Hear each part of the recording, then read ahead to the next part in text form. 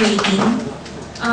This is the title actually of my whole dissertation, and my advisor is Dr. Lasco.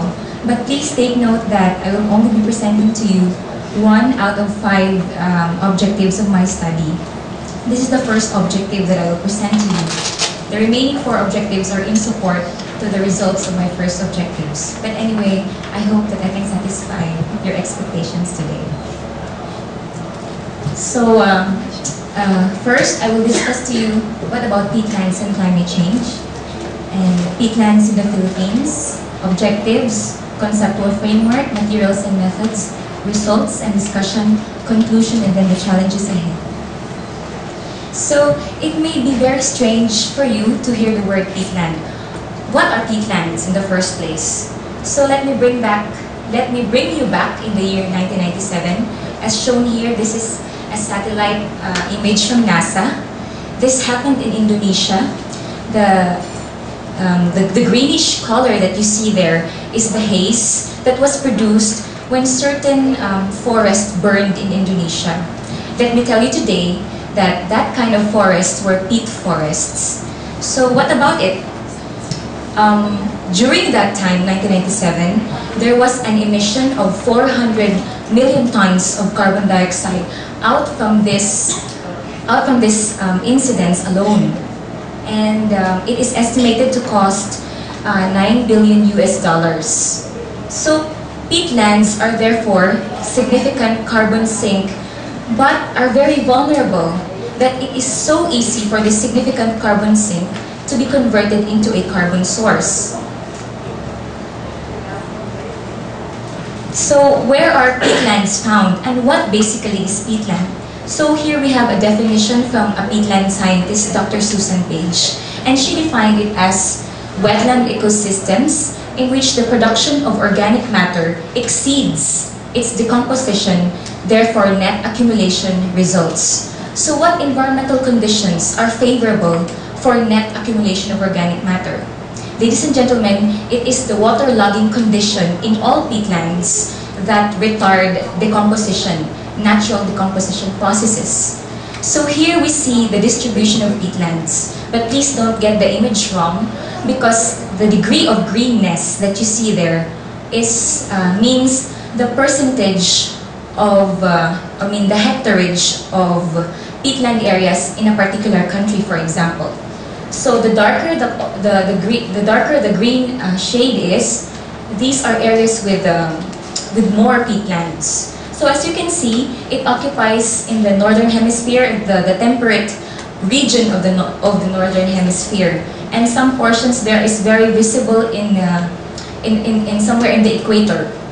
So why should we Filipinos, why should we Southeast Asian people care about peatlands, when in fact the bulk of the peatlands are in the temperate ones, in the temperate regions? So you will discover that today. For your information, peatlands, specifically tropical peatlands, store more carbon, more significant CO2 in their peat as compared to temperate peatlands by virtue of their age and by virtue of the thickness of peat deposit. So let me give you some values. Although it only occupies 3% of the world's area, it contains at least 550 gigatons, that is 550 billion tons of carbon in their peat, which is equivalent to 30% of the global soil carbon, 75% of all atmospheric carbon, equal to all terrestrial biomass, and twice the carbon stock in the forest biomass of the world. Second point, it contains more carbon per hectare than other ecosystems on mineral soil. In the subpolar zone, tropical peatlands are said to be 3.5 times higher. In boreal zone, 7 times. In the tropical zone, 10 times as much. Here you see the secret of tropical peatlands unfolding, that they are more significant carbon store than the temperate peatlands. Thirdly, according to Holden, the long-term ability of peatlands to absorb carbon dioxide from the atmosphere means that they play a major role in moderating atmospheric CO2 concentrations, which has a direct impact in moderating global climate. So I've already said the reasons why Southeast Asian peatlands are very significant carbon sources. So basically, here is a description, an illustration why tropical peatlands, actually they are peatlands have many types. There are forested peatlands and there are peatlands that are non-forested. But our concern here is a forested tropical peatland. So here you see in the left side, it is a figure showing a dryland forest. So most of the carbon is stored in the above ground biomass, no? In the trees. However, if you say forested peat, the most significant carbon storage is below ground, not really above ground. So this is a tale of two reverse scenarios. Here you see how a particular peatland becomes a carbon sink and how it becomes a carbon source. So how are the peatlands now? This is the general picture of peatlands all over the world. Peatlands, since there is little knowledge about peatlands, nobody really cares about peatlands. They are considered wastelands. In land use planning, they are considered marginal lands. Even in soil survey reports in the Philippines, they are called undifferentiated groups of soils, meaning it is the least concern of the government what kind of soils these are.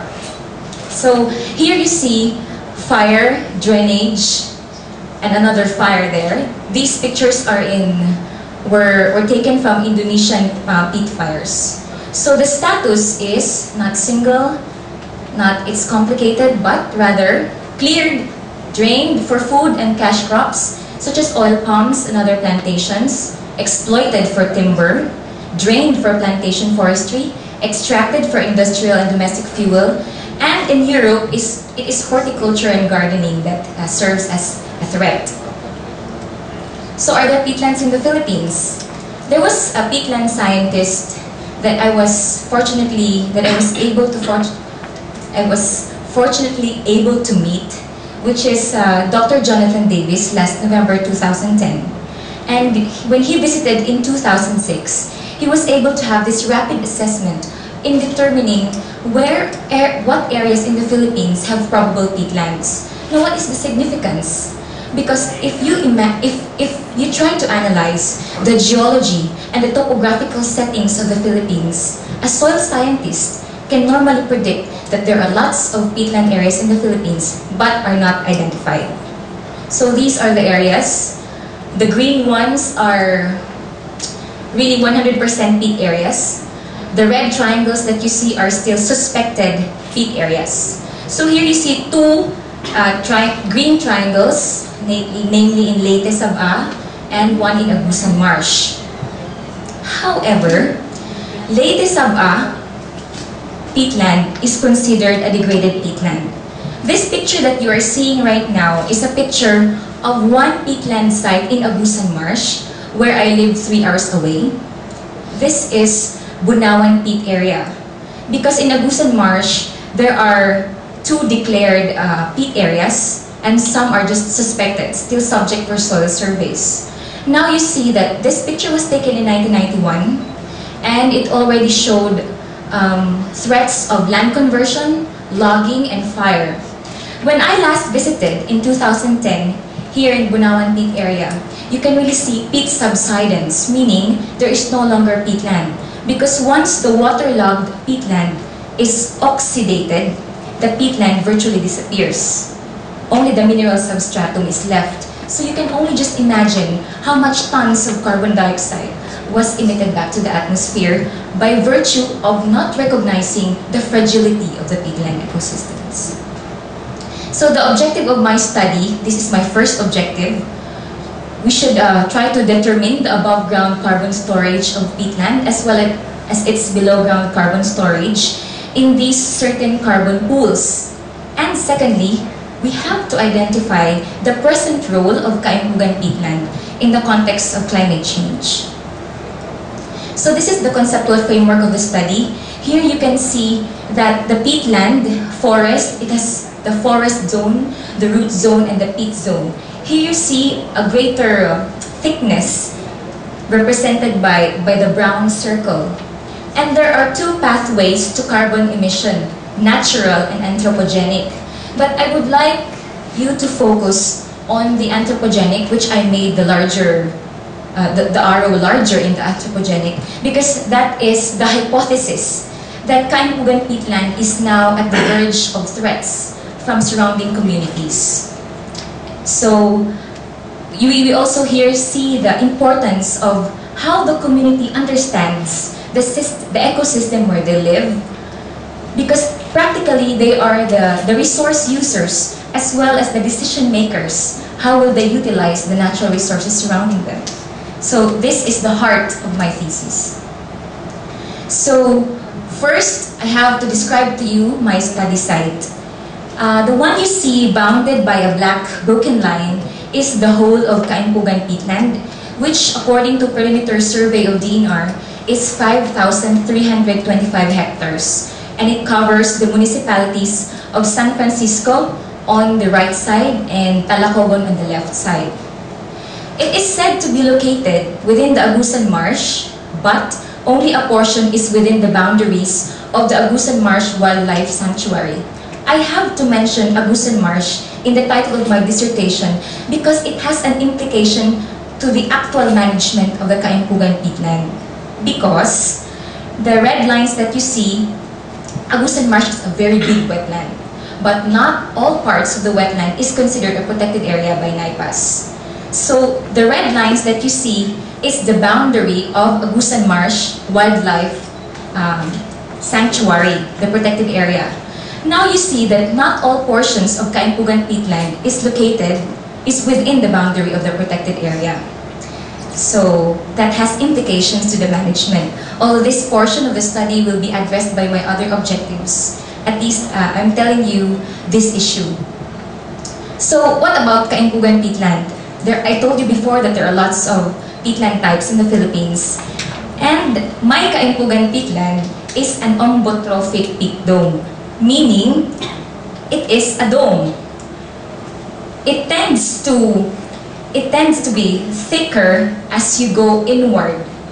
And what is so peculiar about this ecosystem is that it is like, it is the boundary, the dark green hue that you see there represent the tall pole forest. It has three types of vegetation zone.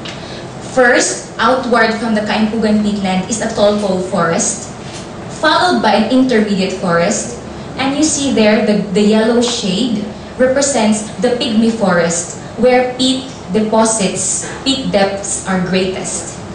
Later, you will understand more.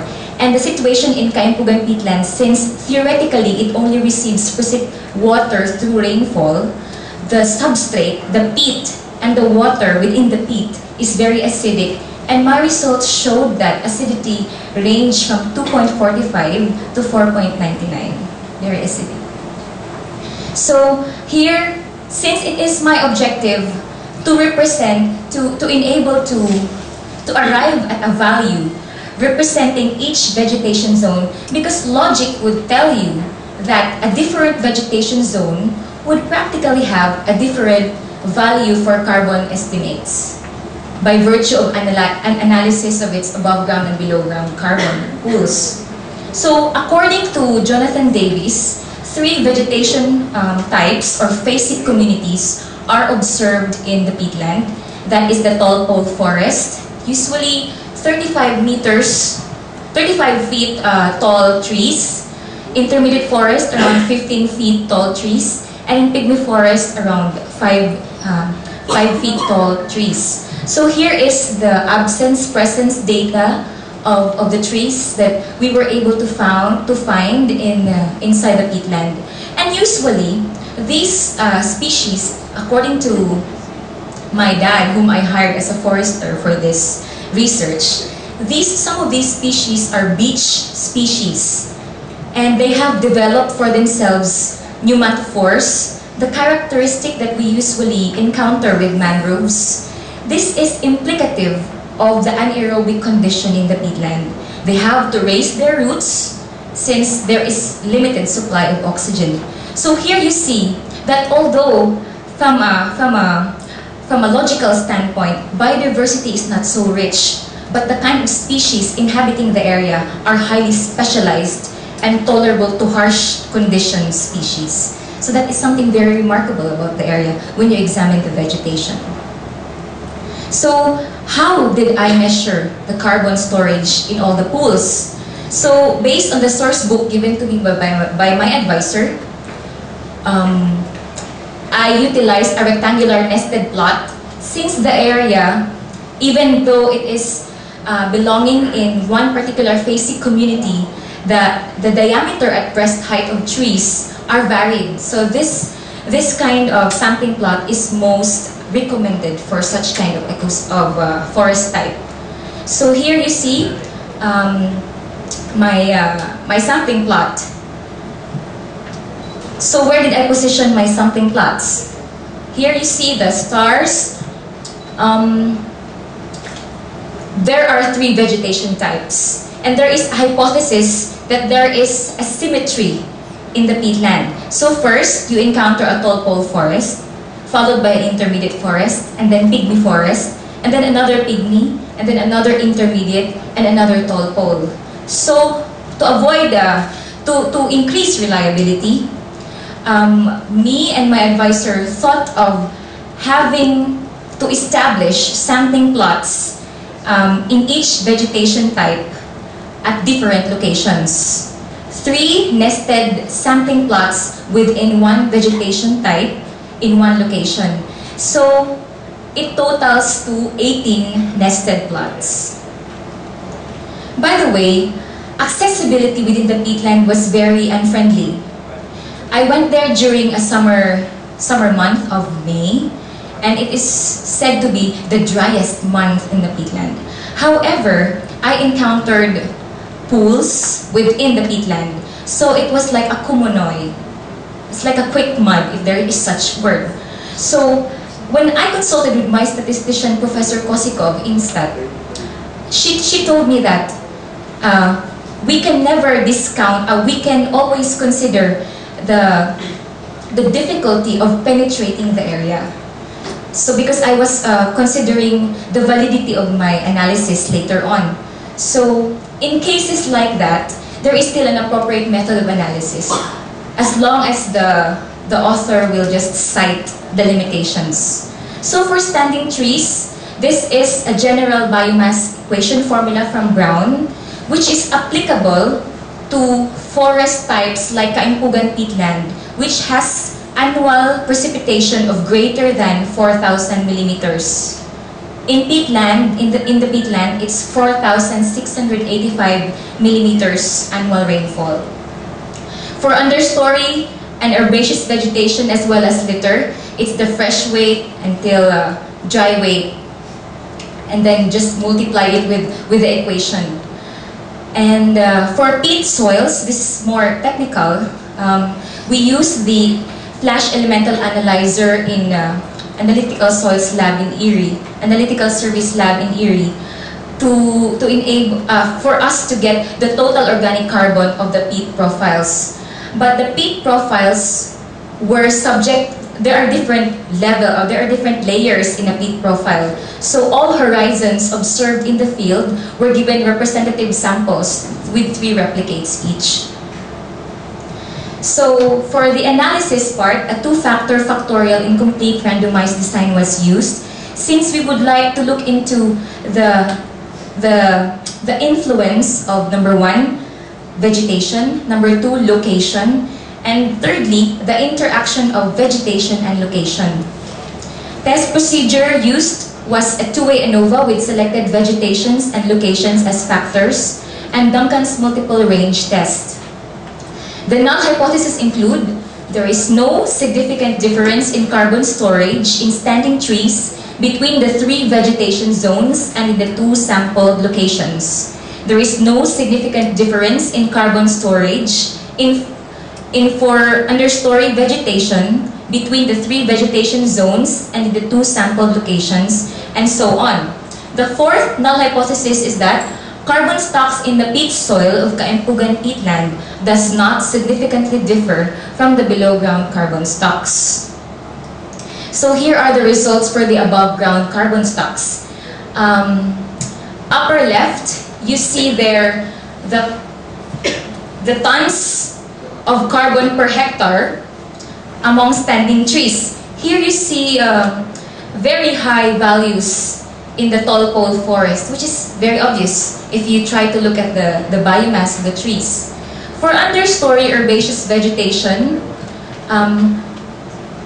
vegetation zone is not a factor according to the analysis, but rather the location. So here I showed you that there are tons of carbon per hectare in the first area sampled is higher than the second. I will tell you later what are the implications of these values. And here you see in the upper right corner, weighing 50 tons, is the tons of carbon per hectare in the litter. These are the fallen leaves. Here, according to the analysis, vegetation and location, the interaction of both is a factor. That's why I am showing you here the 3 vegetations sampled at 2 locations. Now you see the values there. TPF has the highest in litter, specifically in location number 1. So if you are to compare the different above ground carbon pools across the 3 vegetation zones, you will see in the lower right figure that the tall pole forest has the highest biomass for standing trees and the entire carbon storage of all the above ground, followed by the intermediate forest and then the pygmy forest, which actually follows the logic.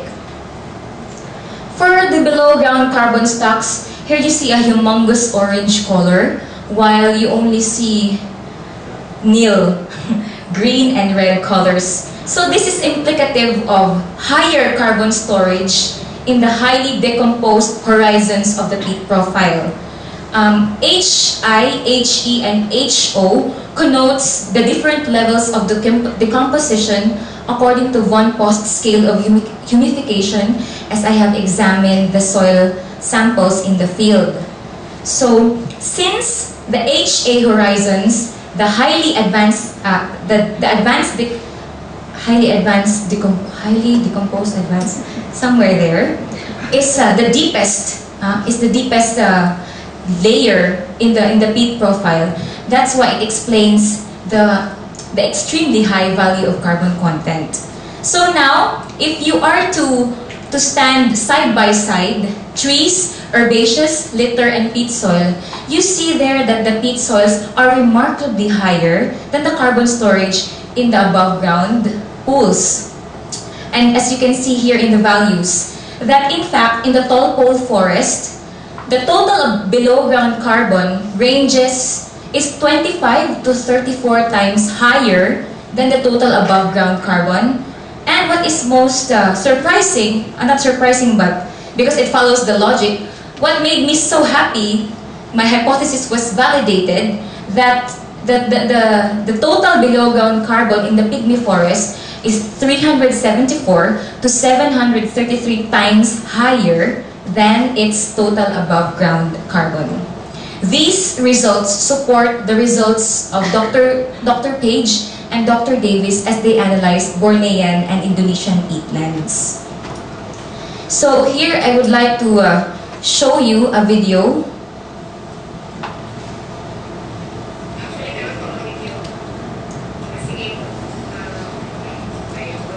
Here you will see the depths of peat in the pygmy forest.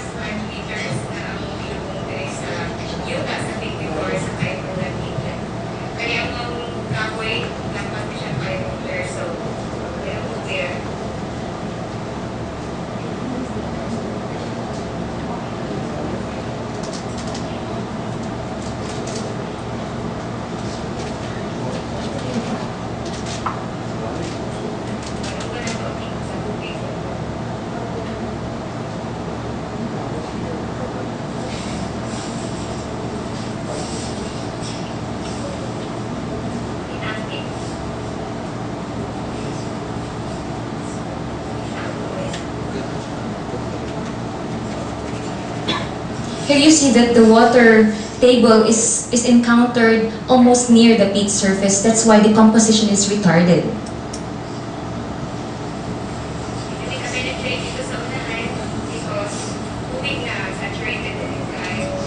These are my forest guides, as well as my hired labor.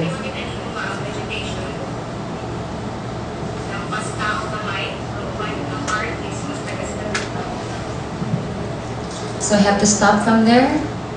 So sad to say that the improvised measuring device for us to measure the peat depth was only as tall as 5 meters. But actually, as we have inserted it, it's even deeper. And one reporter from ABS-CBN measured it as greater than 16 feet.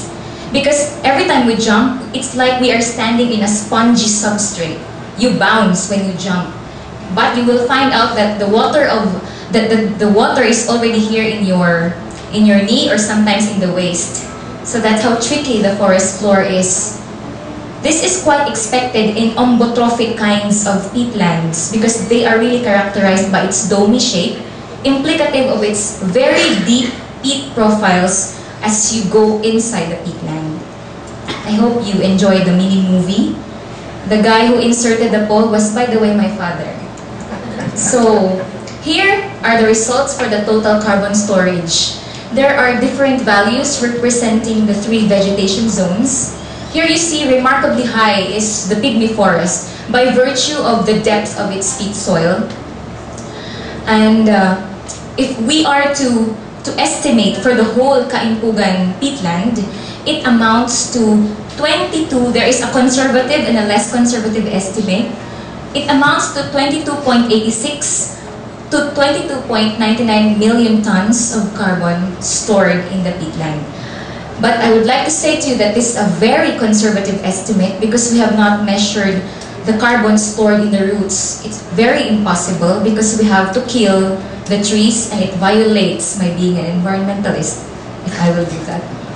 But anyway, I am satisfied with its million tons of carbon, which is similar to other Southeast Asian peatlands. So my results as a response to my hypothesis a while ago, there is a significant difference in carbon stocks in standing trees between the 3 vegetation zones, meaning vegetation is a factor. 2, there is a significant difference in carbon stocks in understory herbaceous vegetation between the 2 locations sampled. This is because the second location sample, which garnered a lower carbon storage in terms of its understory and herbaceous vegetation, it is because the area where I took samples is already a degraded area. I was really sad that within the heart of Kaimpugan peatland, there is already poaching and burning of forest patches.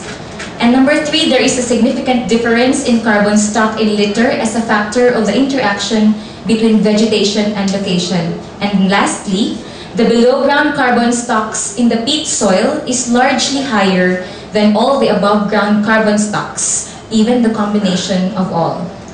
Therefore, Kaimpugan peatland is a carbon sink at present conditions. So, with this amount of tons carbon stored in the peatland, it means to say that it is a space-efficient carbon store. It doesn't have to be very big to have a large amount of stored carbon as compared to other forest ecosystems in the Philippines.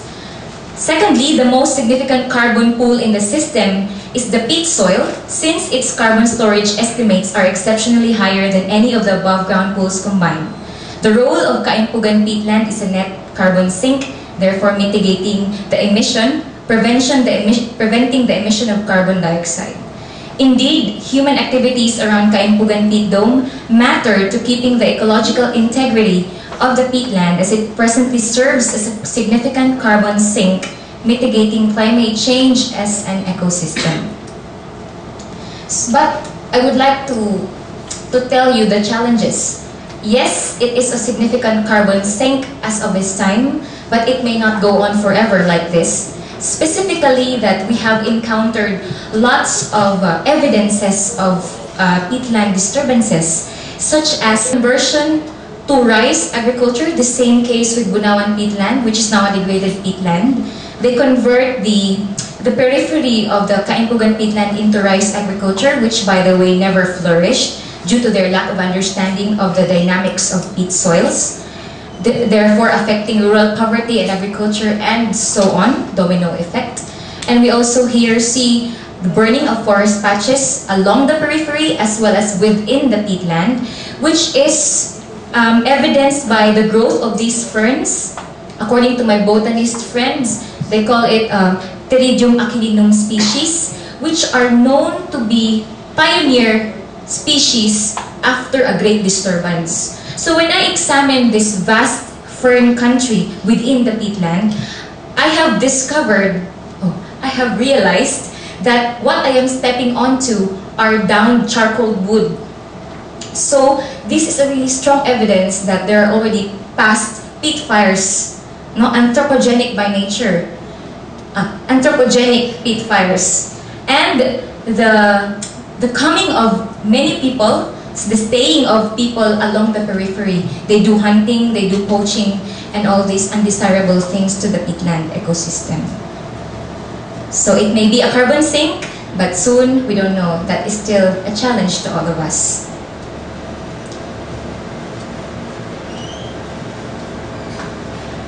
So this is the picture of the vast pygmy forest. I allowed my hired labor to climb the very thin and small tree just for me to have this picture of how vast, how beautiful is the pygmy forest. And according to Dr. Jonathan Davis, it doesn't mean that when it's stunted, it's not mature. Because we have to prove it that the peatland is a mature forest. Because all these small stunted trees are already functioning like a mature tree by virtue of its fruits and flowers. So this is the pygmy forest. And I thank you for your attention.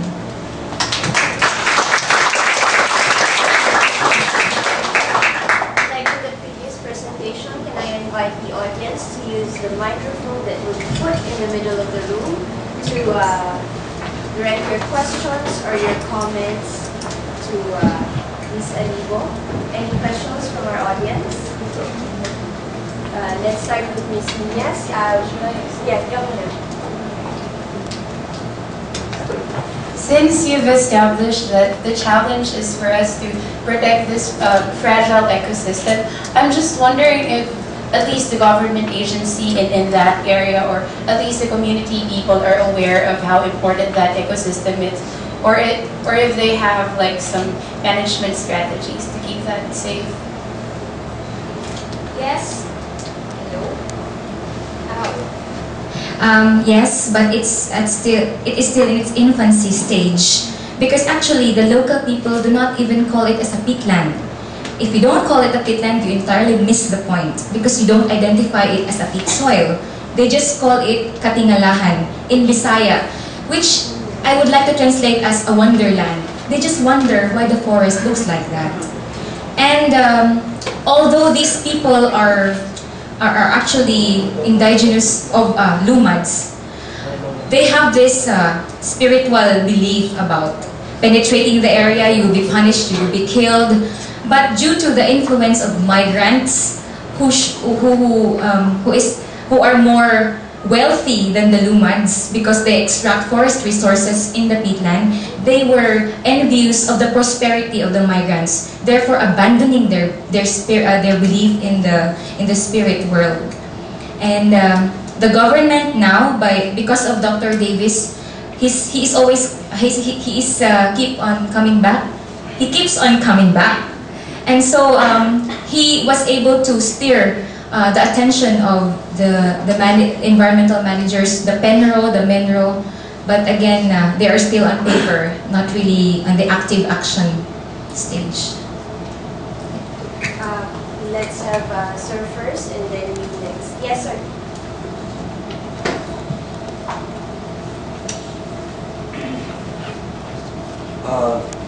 Thank you for your presentation. I'm a forester, and I was in Agusan Sur for 4 years with the Buena Industrial Development Corporation in affiliates. And I was in the other province, Agusan Norte, Misamis Oriental, and Bukidnon, when I was with for 7 years when I was within a significant number company and affiliated companies. Well, we were, since I would like to ask you if the areas you have studied are under license by a NGO or is it public forest? Okay, sir, that is a very good question. Actually, it is the portion of the peatland which is covered by the NIPAS law, which is within the boundary of Agusan Marsh Wildlife Sanctuary. It's so ironic because although it's a protected area, when you look into the land classification map, there are still alienable and disposable lands within the peatland. And there are ancestral domain claims also that are not yet identified, which specifically. So there is chaos pertaining to who really owns the land, although it is already declared as a protected area. Well, in these areas, the licensed areas or areas given to the timber licenses are under protection by the licensees. But some areas that are not under license, which are public lands, accordingly, they belong to the natives. Yes, yes. And the natives do not accept forest laws. They cut at their own pleasure. When we interfere, I am number 664 in the Philippine Forestry Force. When I joined this NSO, this organization based in Bayugan, Agusan Sur, to protect the forest, also in San Francisco, in Tarapoco, we were almost killed. So we gave up and they now convinced the local governments to take care of this, to take care of the protection of these areas. In fact, one of my foresters in the Buena Industrial Development Corporation became a secretary to the mayor of Taracongon, Forester Pete Munez. I think he's still there and he's still alive. But every day, this is the problem. Every day, the logs are coming down the creeks, the rivers, because these people, these natives, do not have the transportation usually used in logging by the timber licenses, and the timber licenses refuse to lend or lease this transportation or vehicles to the natives. So what the natives do is they float. Yes, they use the river and the tributaries to transport the logs. Yeah. And what we do before, since we need logs to export, we bought them. We bought the logs at the bridge in Bayugan, because here the river is narrow and the logs do not go down to Butuan City in Agusan Norte. So we load this in the trucks and brought them to the log pond in the town now, where these logs are picked up Yes, by sir. boats. I agree with you. Until now, that problem still exists. Specifically that the only aware jurisdiction is the Kaimpugan San Francisco part. I have told you a while ago that Talacogon is also part, consistent within the boundary of the Kaimpugan peatland. Talacogon is not doing any intervention to control the number of people going into the peatland. So it might be that San Francisco Kaimpugan part is exhausting all their efforts, but without cooperation of the Talacogon side, it's still, for me, in vain. Now, your study revealed that where the areas are populated by tall trees, Yes. the carbon content is greater than the other types of forests, is it? Only in the above ground biomass, the tall pole forest, because as a vegetation zone, if you total above and below ground, what is outstanding is the pygmy forest So because of then, its peak. well, in Sorry. forestry, there is this in selective logging regulations. We have this logging. We have this timber stand improvement. We have this enrichment planting. So probably you could suggest to the DNR and to the timber licenses when you go back there that Forester Mauricio join you in convincing these people to follow the selective logging regulations. Because when I was there, again, I was almost killed several times because I enforce selective logging. They do not want selective logging. They want their own logging system. And, well... Okay, sir, I will do so. So, thank you very much for your Thank you. presentation. First we have this, and then Mr. Dowd, and then you. So, yes, ma'am. First. Good afternoon. My name is Aisa. I'm from CESAM. Thank you very much for the very interesting presentation. I just have two questions. Earlier, you mentioned that the peatland covers an estimated 5,500 hectares. I would like to ask if that is for the present measurement, or if not, when was that taken? So that we will at least be able to compare the area at the present and perhaps in the past. I mean, in terms of vegetation cover, I would like to ask as well if you have data on the rate of peatland area loss in the Philippines, to be able to determine if how much time we have left in order to save the peatland and to institute the legal measurements to protect it, because at the moment we find that it's lacking. That's for the first. The second question would be, as Sir Mauricio earlier pointed out, the area now belongs to the community, the indigenous people, and they have at their disposal the sovereignty to cut it down or what. What ecosystem services or opportunities for community benefits did you see that people will be able to generate if this area is protected, so that when it's protected they can say it will redound to our benefits? Because without that, even if we institute legal protections, if these people are not convinced it's going to benefit them, then it's not going to be effective because they will not cooperate. So what are these opportunities by which they can see that they will be benefited, so that at least we can find hope for its protection? Thank you. Okay. So the 5,325 hectare as a value for hectarage in Kaimpugan is in 2006. When DNR had a perimeter survey. So, when I talked with a GIS expert, Professor Abukay, the best thing that we can do is to do a time series analysis, and because in the satellite image, even just aster satellite image, you can really see the three vegetation zones by virtue of reflectance. So we can then estimate the hectarage before of the peatland and now. But sad to say that we have come up with a new land classification map in land cover map in Kaimpugan peatland, the one I've shown you with stars. This is based in year 2002, because when we went into the Globis USGS open source satellite image, 2002 is the only year where you can see clearly Kaimpugan peatland because of the cloud covers. Because as what I have said, that 4,685 millimeters per year rainfall. So the cloud covers are really big considerations, just as how we arrived in the 2002 hectarage of Kaimpugan peatland, which is actually slightly higher than the 2006 value.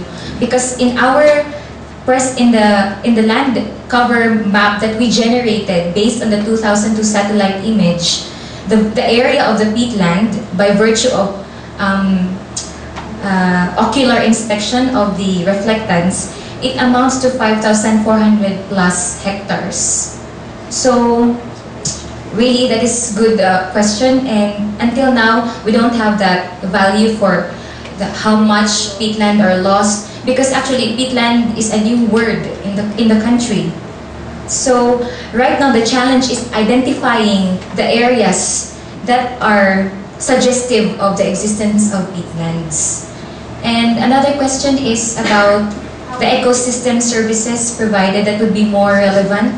Yes, this was discussed by the rest of my 4 objectives, that of all the ecosystem services provided by the peatland, they only know of the flood regulation function, because Agusan Marsh is a floodplain of the Agusan River Valley, so Agusan River Basin. So during floods, it absorbs, because the peat has a very high water absorption capacity.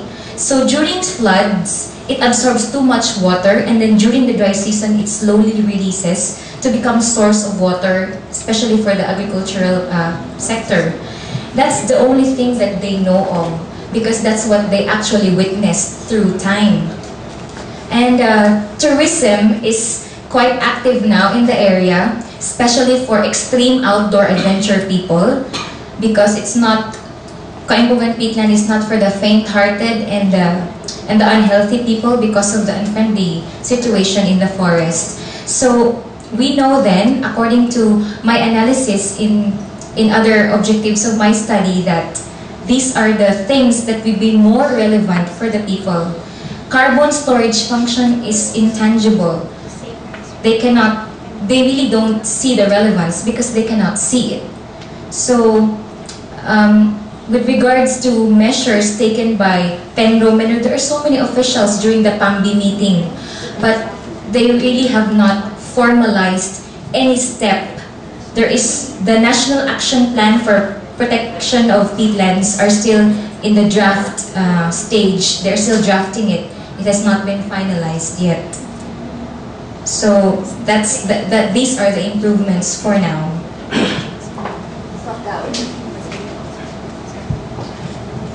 Thank you. Thank you for the very inspirational presentation, because it's opened my eyes to be prepared more better research for my PhD. It's really inspirational because it's really give something to the other people and help the other. Okay, and it's really true that Indonesia is the biggest problem for the burning of the forest. And I've experienced 2 times inside the burn of the forest during I observed my lovely deer or usang. According to that one, I want to ask, because I don't have experience about the peatland, but in forest, about the usang and deer, I do it. What kind of the species of the wildlife that inside in the peatland? The second about the question about the in Indonesia now they have a program from Norway government that gives the funding to Indonesian government if they can planting minimum 1 million trees. So is it Philippines get it, that program or not? The third about the discussion about, because if it is yes, it's really helpful because the government is really can be moved. Indonesian government before cannot move anything, but when one country offer them with the funding, now they are really moved. Okay. The last about the methodology, because I see the factorial that you use, and you said that you have two factors that you use. It's the vegetation and location. That's the interaction. Pardon? And the interaction of vegetation. Yes. I mean the 2 factors is vegetation and location. I just thinking that is it factorial or split plot? Can you explain to us? Thank you. Okay. So the first question, the wildlife. Well, there has not been any faunal assessment within the peatland because the friends of the late Leonardo Co is supposed to do that. Like upon his death, they started to be very careful upon choosing research sites. So according to my interviews, and also surveys that I did, that was elaborated in my other objectives, the most striking there is the presence of the Philippine deer. And the people burned the trees in the pygmy forest, because deers, according to my forest guides, are very attracted to charcoal. They eat it. So when people burn the trees, there's charcoal, they are calling the attention of deers, and that's what they prepare for festivals, for birthdays, and all the occasions. They have deer meat. And they also have the presence of owls. Actually, that owl was given to me by my forest guide, but I set it free. It doesn't coincide with my profession.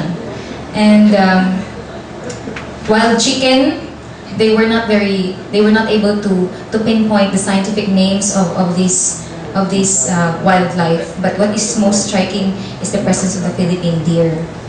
The second question is more on yes. Australia has been helping, has been donating money actually for community livelihood projects. Because unless you provide an alternative livelihood, they will continue to extract resources in the peatland. However, even the NGO assigned to manage the money from Australia, which is Propigimus Foundation Incorporated, and I was very fortunate because the team leader for Kaimpugan study is just my neighbor. I never knew she was my neighbor. I was calling her, but she's just my neighbor. She told me that Kaimpugan is one of the most difficult communities to organize. They planted already trees across Hibong River immediately within the periphery of the peatland. But when they saw the trees growing, they were the ones who also harvested it, because rice agriculture is not doing good in the periphery. So when they found out that rice agriculture is not good, they resorted to cutting the trees. Therefore, the NGO is very careful now in terms of dispersing money, and that's the sad truth, because it's a very complicated community.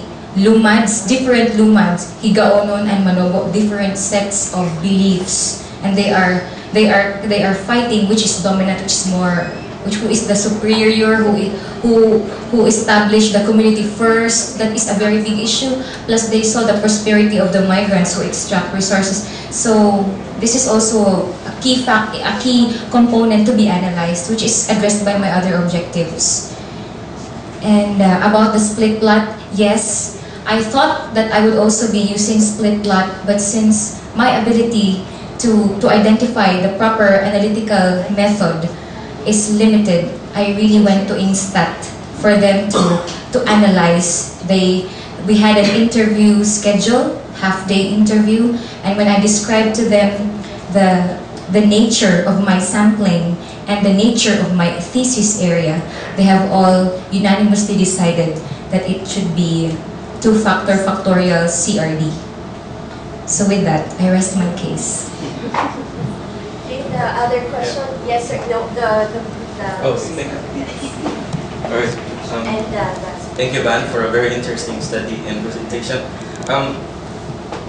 It's nice to know that you were able to come up with a figure determining the carbon sequestration potential of the peatland. And in your conclusion, you mentioned also that the peatland is a carbon sink. But there could be two, right? A peatland would be carbon emitter as well as carbon sequester. So I am interested now. Maybe you were not. I'm not sure if you were able to mention about how you determine the figure for the carbon emission, such that maybe you can deduct that one. So it's safer to conclude that peatland is really a carbon sink. Yes, thank you. I have consulted that point with my advisor, and since the frequency of my visit in the study area is limited, that kind of information that I wish to gather as well requires more time after these values, because I can use other values from Indonesian peatlands, but the kind of peatland that is in Kaimpugan is, yes, similar in type, but they are of different maturity. So it has to be another value for the emission factor. So I decided, so that I could finish my study, I will just put it in my limitation. And then for future studies, because I need to survey the rest of the portions of Kaimpugan peatland for me to come up with a good estimate for that value. Because as you can see, my route is just here in the lower portion. Because my forest guides would not allow me to penetrate in the upper portion. Because they have told me that they have already been lost for 6 days within the peatland. Because even the compass, you cannot read the compass within the peatland. So it's really it's still a harsh research area. Although I also want to look into that. But thank you. I'm sorry, I know you have lots of questions, but we have one more question left, and it's Prof. Rex. Thank you, Jules. I'm not a forester, I'm a marine biologist, so my question would be on maybe on the aquatic side of the area. So you mentioned that the pygmy forest portion is a bit with water. Even from the tall poles, right? And Yes. even on the tall pole. So I'm just wondering if you mentioned also that rainfall is the major source of water. Yes. So how long would this pit forest have water, and what's the water depth? Okay.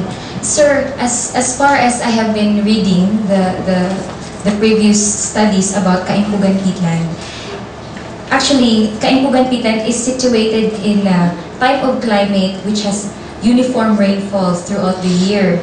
So actually, according to the local people, only the months April and May is the driest. And the rest is really wet. But when I went there, it's still wet. And I do not know the level of water table, for example, but we have I have observed that the water table is encountered almost near the surface of the pit. What I mean is there something like an above ground water that or a flooding? Along the fringes of the peatland, there is a stream. Is it on the yellow portion of the map, or it's The yellow portions are open areas. open areas? There are two major rivers, Agusan River and Gibong, but quite far from the periphery of the peatland. There is a small stream at the periphery itself, but the color of the water is already black. The same with the water observed in the pygmy forest, which according to Indonesian literatures, they are called black water in pits. Okay, what I'm leading to is on 2 points. One is on the ecosystem services that the lady was asking earlier, and the second one is on the carbon something like storage. What would be perhaps the function of the water in the area? Because you're looking at on the forest only. What it might not be part of your study, but the question is, what is the function of that water portion, wherein there might be some algae or some other invertebrates that might be contributing to the total carbon that you have measured in the soil, because they decompose as well anyway. So that's one point that I'm putting in. It might be high in that area, but there might be contribution of the aquatic habitat, not only mainly on the forest. So that's one. Secondly, on the reason why I'm asking if there's an above ground flooding, because if you have perhaps something like a prolonged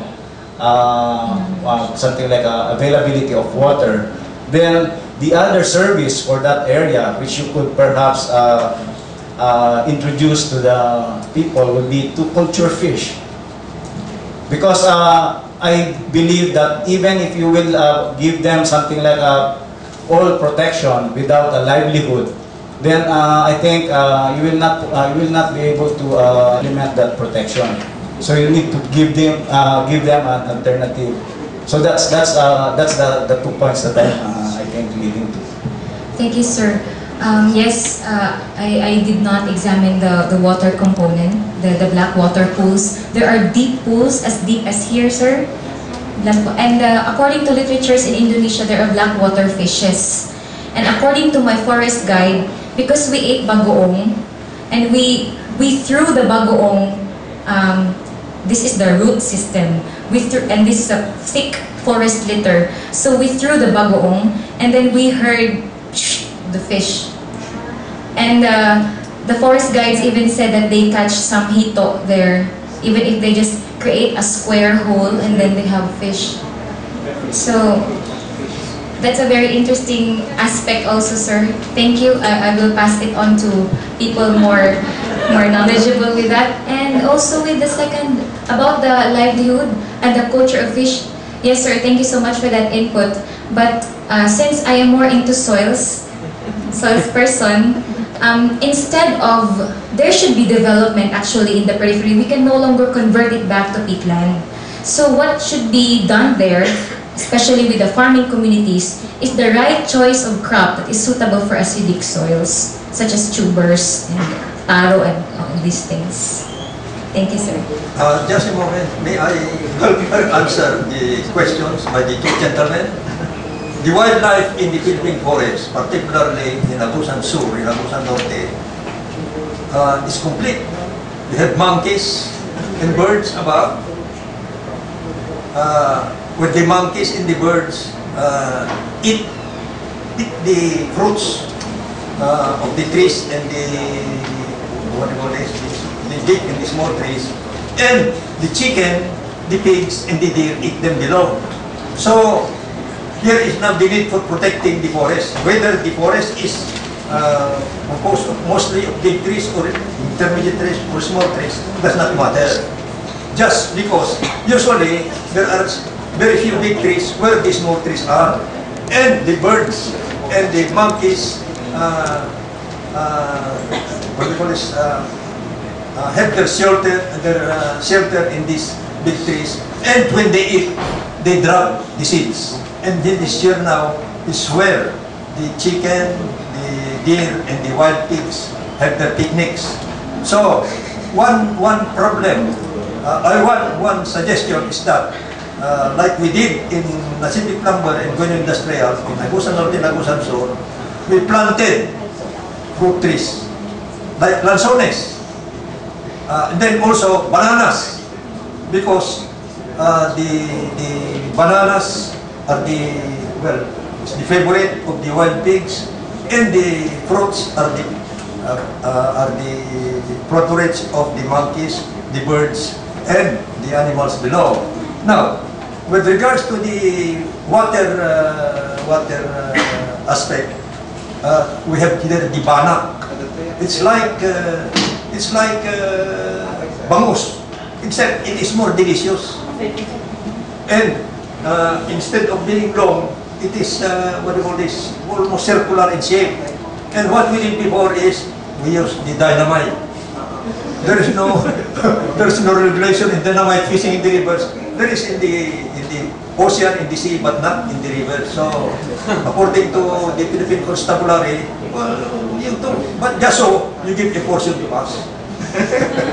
And so also in the lower portions of the creeks, the rivers, we have these different kinds of aquatic lives, like what? We have the,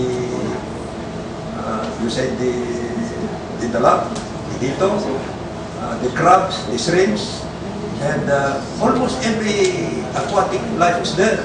So here now is a need to preserve these creeks and rivers by planting, according to the LLDA, planting what do you call this, bamboos along this, so that the creeks will be preserved.